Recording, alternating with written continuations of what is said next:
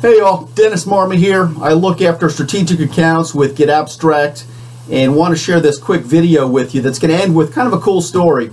I view getAbstract as having a very specific mission, purpose, and meaning for what we do for our clients. Kind of a cool quote, "The purpose of life is a life of purpose," with Robert Byrne, who's a best-selling author, but he's also a great pool player. But I see getAbstract as helping our clients advance their careers, have better conversations, make better decisions, and even connect more closely with one another with our compressed knowledge solution. So I encourage you to read as many abstracts as you can, but at least 3 a week.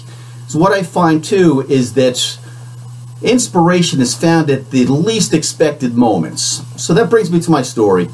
Every year we get together as a company to talk about several things, but when we kick off the year, one of the topics of discussion is what's coming up for the next year, for what's coming through 2018.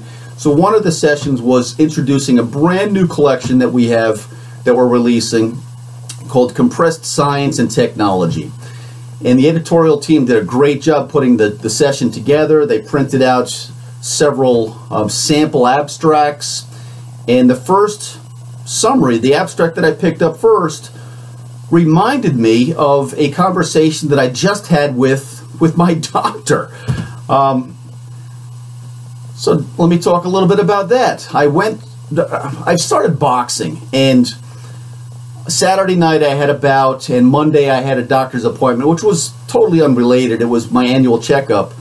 But as I'm talking with my doctor, he diagnosed me as having concussion symptoms, and he strongly encouraged me to stop boxing. And he said, the reason I'm asking you to stop is because when you get older, this head impact can have long-term effects, and it could cause like a locked-in syndrome that will have you maybe trapped in your own body. And this is what sort of kind of scared me. He was talking about how you wouldn't be able to communicate and express yourself. So that's kind of the setting. So now let's go back to the session, learning about compressed science and technology.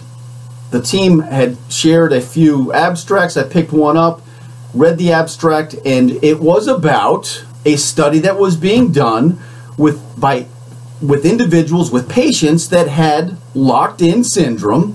And what they did, they took a headpiece that had electrodes in it that was able to measure brain activity that was enabling these patients to communicate with a yes or no answer. So they asked all of the patients, "Are you happy?" And every one of them said yes. So that kind of made me feel a bit more comfortable about my situation. So now I'm thinking about going back to boxing. At least I'm back into training. But I wanted to share that with you because I think it's important that the inspiration that getAbstract provides to folks that use it, myself and our clients included, it really does come at the most unexpected moments. And it could be something completely unrelated to work. It might be a personal experience. So I encourage you to read getAbstract as often as you can, and hopefully you find those moments of inspiration, or I call them magic moments, but it really happens quite a bit with getAbstract that helps in so many different ways. That's my story. I thank you so much for listening.